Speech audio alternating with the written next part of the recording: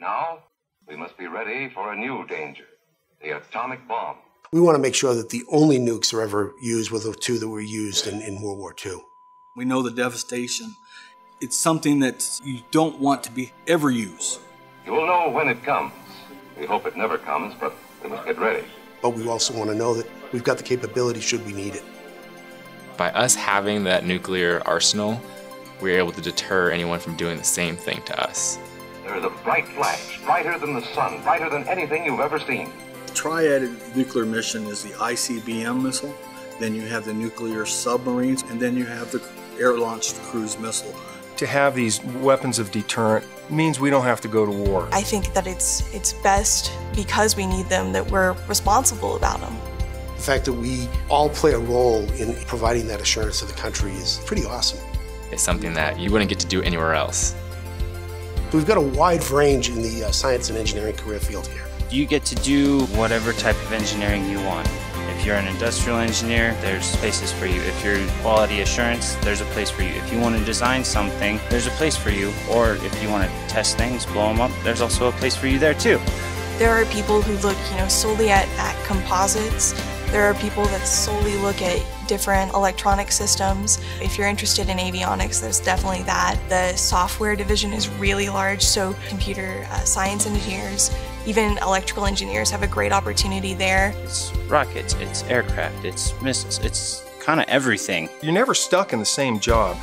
There are always places to move. If you're ready to get more experience in a different area, it's out there. Just a broad spectrum of things wherever you want to go. There's so many opportunities to learn and to grow. We take care of every component that makes the missile fly.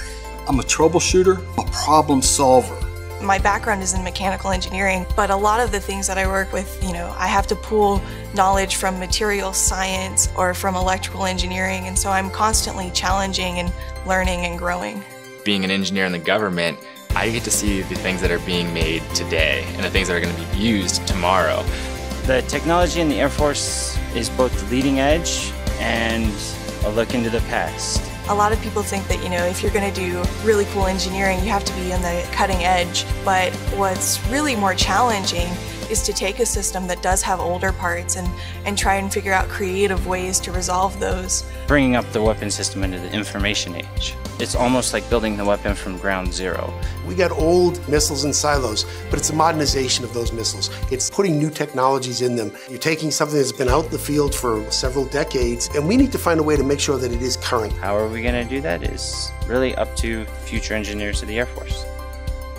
The thought of designing something like the trestle is very scary and exciting at the same time.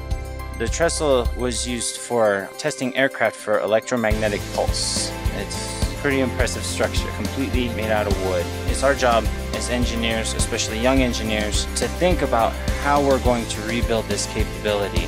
It's exciting, you're doing something nobody else in the world is doing, and scary because you're doing something nobody else in the world is doing. It's always something new, and that makes you want to stay for a long time. As a civilian, you get to stay in a position for a lot longer period of time and be that continuity. I don't have to worry about getting laid off tomorrow. You can come and work a program from cradle to grave and own that program and really feel invested in that program. For my age, I have a ton of responsibility. I don't know if I would get that opportunity in the commercial world, if you will. Because we don't work in a profit environment. We have the opportunity to do those hard engineering problems that the commercial industry wouldn't find attractive from a return on investment point of view. If you don't know what you want to do, or if you know you want to do something in aviation, the Air Force is a great place to try different things out. I would definitely recommend anyone who has an interest in being an intern to apply. They were constantly introducing me to new things that I had never experienced before. The Palace Acquire program is a great opportunity for students that are still in school.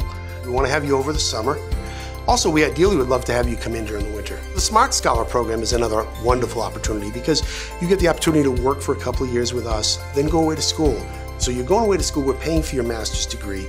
During that, you also wind up with a stipend from the Air Force. The Smart Scholarship paid my tuition and my books, and they also give you a stipend. I got out of college debt-free and with a sizable savings account already in place.